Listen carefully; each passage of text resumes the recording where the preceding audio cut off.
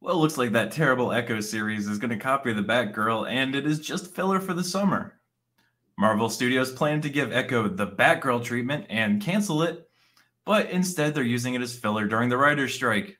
That's right, nobody's favorite, deaf superhero that copies everybody was going to be canceled just like Batgirl, because it was so atrocious in studios, they wanted to just can the whole damn thing. But instead, the writers went on strike, and now we get the series. So there's another reason to hate on the writers for. So let's get into some of this article. According to the latest whisper on the street, Marvel's upcoming Echo is so abysmal in quality that the studio wanted to give the Disney Plus series the Batgirl treatment, only choosing not to at the last second in order to have something to air during the potential content drought resulting from the current ongoing WGA writer's strike. Well, I hope you guys are up to date on your sign language, because it's going to be nothing but subtitles.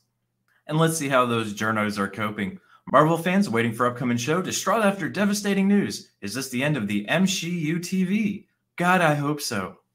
So how are they going to try and save this series that nobody wants? Vincent D'Onofrio and bringing back Daredevil. Because we know none of these shows can stand on their own two legs.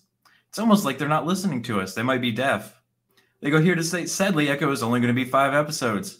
Perfect. Or maybe it's less time to get roasted. Or maybe all the losses they're taking, they can't afford to make it more than 5 episodes.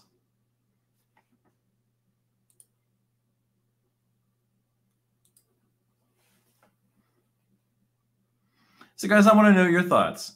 Did you want it canceled? Are you happy with the 5 episodes? Do you even care? But guys, drop me a like, make sure you're subbed, and I'll catch you guys on the next one.